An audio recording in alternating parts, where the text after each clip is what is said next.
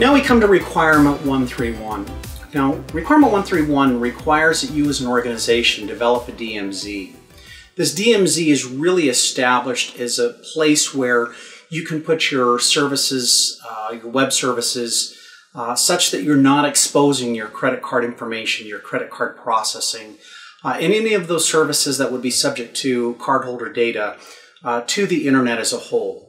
Specifically, what we look for here is that you do indeed have a DMZ. Now, this DMZ can be established by having two physical firewalls, or you can have a single firewall that's appropriately configured with two network zones that are appropriately restricted between them.